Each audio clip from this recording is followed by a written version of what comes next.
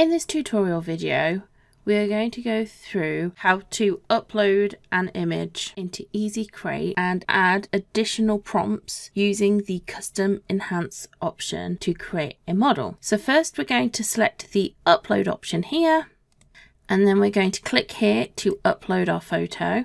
For the first example, we're going to use this bird image here. So now, as you can see, we have the image uploaded. We do have another tutorial video that goes through uploading an image and turning just the image into a model using EasyCreate. But for this tutorial video, we're going to use the custom enhance option here. So if we select this option here, so you can see here now we can add additional prompts to create the model we are looking for. So say, for example, with this image, say we would like to add an additional bird. So for the prompt here, I am going to enter add another bird as though it is about to land on the branch.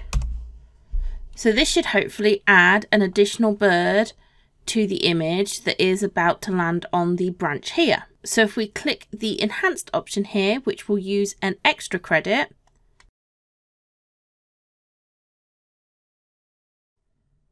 you can see it has added an additional bird to the model. So then if we were happy with this, we can now use the create model option here, which uses full credits.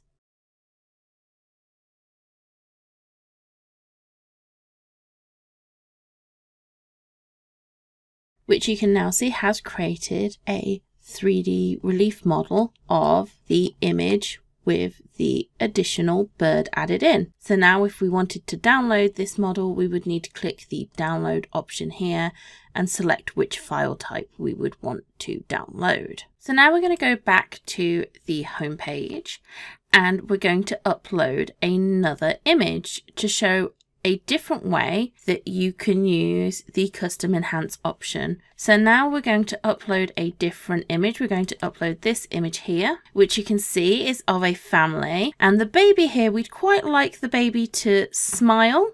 So we can use the custom enhance option again and add in the prompt, make the baby smile, and then select the enhance option.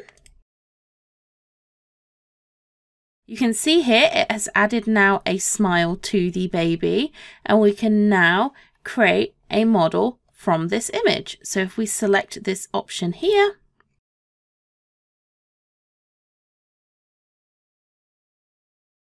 and you can see it has created a 3D model of this image.